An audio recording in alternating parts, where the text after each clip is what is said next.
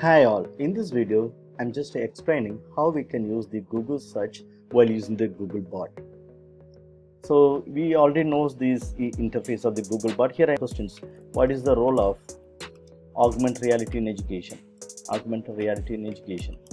So now the Google bot is giving me a very perfect responses from the Google bot side.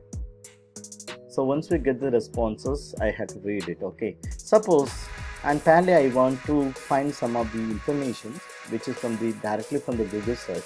So I can use the Google it options here. See, there is a Google it. Once I click it, the Google it, I can find some of the search related to the topic augmented reality in education, how augmented reality is used in education. Suppose I want to explore more about augmented reality in education. If I click it here, it goes to the Google search results. So now you can see, now I got a Google search results like this. So while using a Google bot itself, we can directly move to the Google search results without closing your Google bot screen. So thank you all, hope you might understood how to use it. So we'll meet in the next video. Bye.